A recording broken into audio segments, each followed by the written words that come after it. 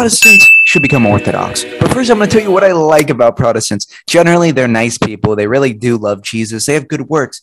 They have read and know their Bible. They know a lot of verses, and they really do want to spread the gospel. But the thing is, they're nice Catholics, Muslims, Buddhists. We are talking about doctrinal truth. And the fundamental problems with the Protestant position is, how do you determine the canon of the Bible? Using the Bible? No, you have to appeal to something outside, like Holy Tradition and history.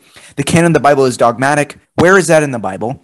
They saw a flaw in the innovations in the Catholic Church, and they should have become Orthodox, but instead they tried to reinvent the wheel, going on their new path. Instead, they should have walked back on the path and became Orthodox. And so the reasons I can't be a Protestant: sola scriptura itself is unbiblical. Most Protestant denominations are not liturgical. They have no priesthood. Very few of the denominations do. They have less or even no sacraments besides baptism. Where's the confession? Where's the real presence in the Eucharist? Where's the anointing the sick in most Protestant denominations? It is a denial of Pentecost and Christ's promise, having this invisible church for centuries. You can't have that. There is no continuity with the early church, thinking that the church was revived in the 16th century, and the endless fracturing since the Reformation. I mean, who is right? You have no basis to judge each other. And if you're a Protestant, there was no biblical canon for centuries. And so where in the Bible does it say what the actual biblical canon is?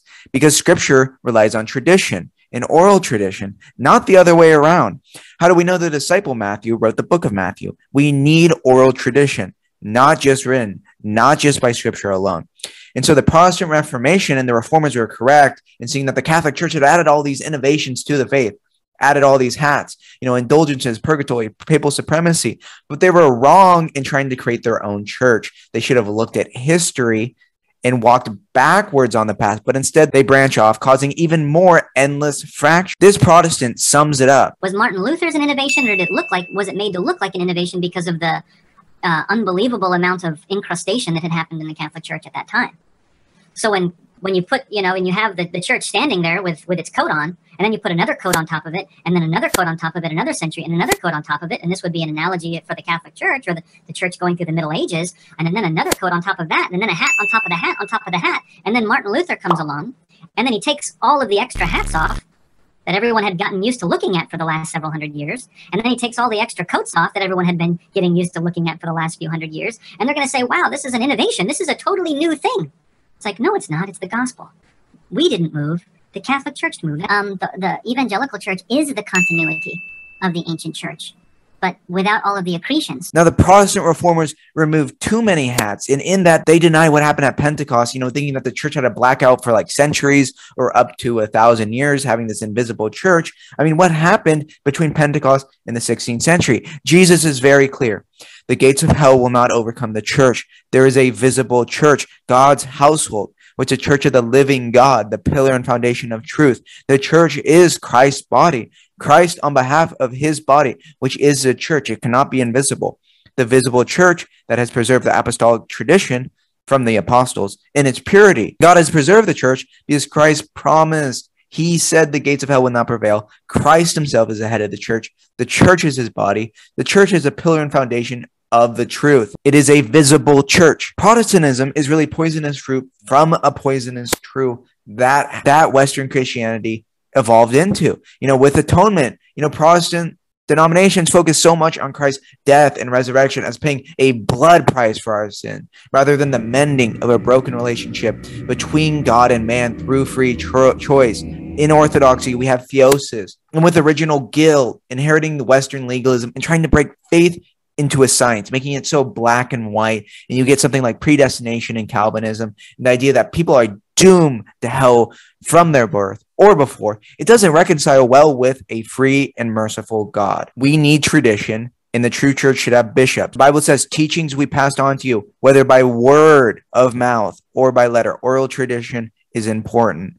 In the binding and loosing power of the bishops, it is in the New and Old Testament. There should be a continuity between the Old and New Testament and what the church looks like today. In the sacraments, how many Protestant denominations have all of the sacraments, like anointing the sick? Anoint them with oil in the name of the Lord. The sacrament of confession, Jesus said, receive the Holy Spirit. If you forgive anyone's sins, their sins are forgiven. We need to go to a priest, our bishop, someone with apostolic succession, someone that had the hands laid on them. We need to see a continuity between the old, the new, and the current church. God gave us these sacraments. God gave us the sacraments like confession so we could have our sins forgiven. In the Eucharist, this is a huge point when you compare the modern Protestant contemporary worship to the historic liturgical worship and how the apostles worship, with the Eucharist. And so nothing happens to the bread. There's no magical change. There's no mystical change in the bread. Whoever eats this bread will live forever. This bread is my flesh, which I will give for the life of the world. He who eats my flesh and drinks my blood has eternal life, the body and blood of the Lord. It is not just a symbol. There is a real presence in the Eucharist. That is the focus of the liturgy, is the Eucharist, is a sacrifice. The Old Testament goes into detail about how the Israelites worship, serve at the altar, and partake of the offerings of the altar. The early Christians worshipped in the similar way to the Jewish worship because they inherited from the apostles, again, the continuity, the historicity of how we worship. The early church wasn't a bunch of free-spirited charismatic. They were liturgical and they had a priesthood. Again, in the Old and the New Testament, there is a priesthood. Who received the priesthood? New Testament Christians worship liturgically as their fathers did before them. They observed the hours of mega churches pop up in the prosperity gospel. Joel Osteen being like, I am prosperous, I am successful. Read the story of Job. Job was a faithful servant to God. It does not guarantee a good life. The prosperity gospel is morally bankrupt and it is wrong. In most Protestant services are just pep rally music, focusing on our individual interactions with God. It's like a TED talk about Jesus with a concert.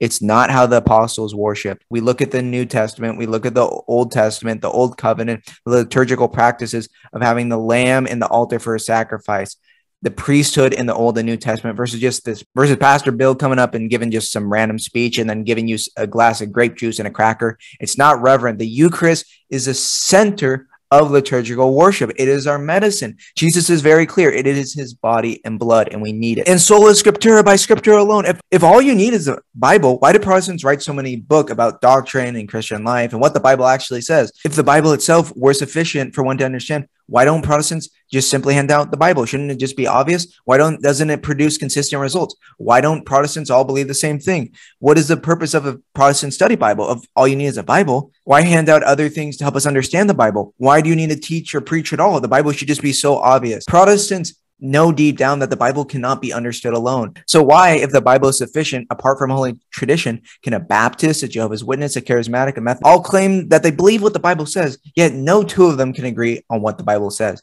Obviously, it is not obvious, and you need to rely on other sources like holy tradition and history. Nowhere in the Bible does it suggest the Bible alone is a sole source of correct information. They talk about oral tradition, they talk about history. Nowhere in the Bible does it even suggest that the Bible alone is a sole source of correct information. And what does the Bible say from removing books from the Bible? Any man shall take away from the words of this book, of this prophecy. God shall take away his part out of the books of life. Now, what did Martin Luther, the reformer, do? He removed 7 books of the Bible. So scripture is infallible. We just need scripture, but you can remove 7 books from scripture. He has no authority to do this. Same Martin Luther that said, be a sinner and said boldly. But faith without works is dead. Faith by itself, if not accompanied by action, is dead. Not everyone who says, Lord, will enter the kingdom of heaven, but only the one who does the will of my Father in heaven. You can lose salvation if you willfully sin over and over again without confession. And once saved, always saved, it indicates that you have to do good things to be saved and shouldn't be evil. But if you are and completely neglect the faith, well, then you just were never saved in the first place. It doesn't make any sense. How do you know which one is more true than the other? The Lutherans versus the Anglicans versus the Calvinists versus their branches, Presbyterians, the Baptists, Pentecostals. How do you know who is right? I mean, which one? I could go through and debunk each branch. There's literally so many. But a lot of them kept the same Catholic presuppositions. But the thing is, unlike the Catholics, they have no continuity with the early church. Most of them have no priesthood. They have a symbolic Eucharist. Again, there's like 30,000 denominations or whatever. They're not united. They're not Catholic. And they're not a church. Here's just one example. The Anglicans. Because this guy, an English king, wanted a divorce. And, I'll make a separate video about, the Catholic system of annulment. But look at this.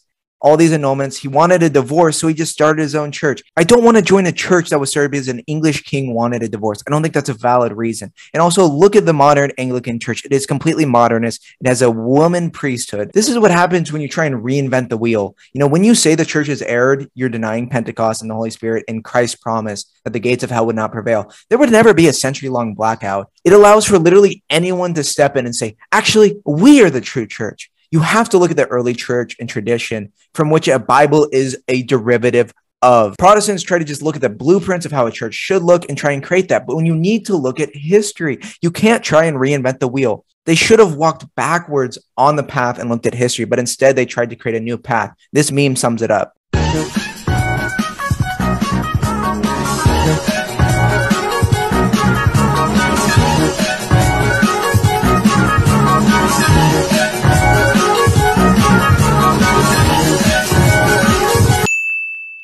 Instead, they continue down their path and cause endless fracturing. They have no basis to judge each other because they're all operating on the same assumptions. They have no grounding basis. I mean, what makes the Mormons more valid than the Baptists or the Methodists more valid than the Lutherans? You need to be grounded in something. I mean, sola scriptura and getting back to the basics, it sounds great on paper. It's a big hit. Everyone totally agrees. We just needed scripture all of it. Something like Mormonism, what makes it any more or less true than any Protestant denomination? It was started in the early 19th century. It does not accept the Trinitarian doctrine of Nicene Christianity. I mean, they had the same presuppositions that the church fell away.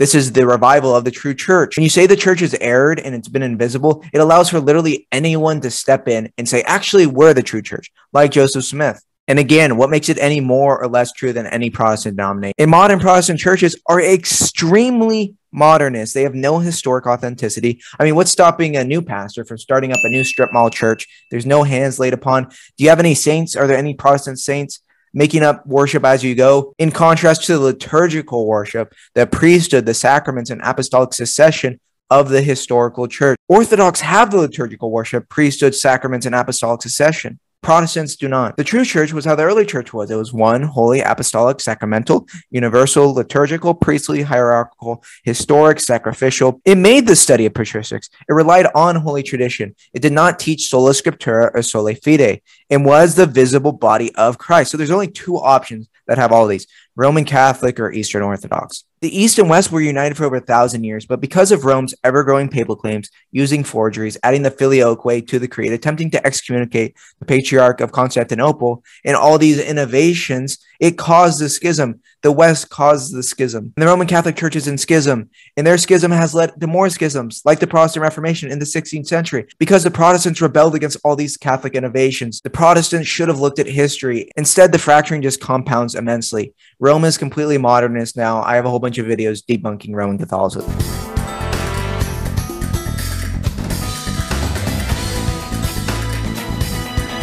Some people will say, well, what Orthodox? Well, and then they'll just give this big list. But the thing is that these are all very small, dying, withered branches. And the difference is that they are actually really similar to other forms of orthodoxy versus the Protestant denominations, which are radically different in what they believe, in how they worship. Methodist versus Baptist, Lutheran versus Presbyterian. They are all so radically different versus, even though there are all these schisms and these are dying, withered branches, they still agree on a lot versus the Protestant denominations are radically different. Oriental Orthodox have incorrect Christology. They reject some of the ecumenical councils. So even though they are very similar, Eastern Orthodoxy is the answer because it is Christianity in its original pre-medieval form, without doctrinal change or alteration, without all these innovations. It's Orthodox but not Jewish. It's Catholic but not Roman. It's evangelical but not Protestant. It's not denominational. It's pre-denominational. It's not ancient. It's not modern. It is eternal. If Christianity is true, Eastern Orthodoxy is your safest bet because we have an ancient liturgy. We have all the church fathers and tradition. Orthodox know their Bible. We have the saints. We have a continuity with the early church. We haven't added all these innovations like the Roman Catholic system. We embrace the mysticism and gray areas of our faith. We have the sacraments. We have the Eucharist. We have a reverent liturgy. You need the Eucharist. It is the medicine that is going to save us. You need to join the visible Church, the church is the ark, and the gates of hell will not prevail. God bless. All will ultimately be saved. And Resonated with me as I was coming out of my American, I call it American CrossFit religion, you know, just and syncretism. I take a little bit of that. I take a little bit of this. I could probably even fairly call it New Age.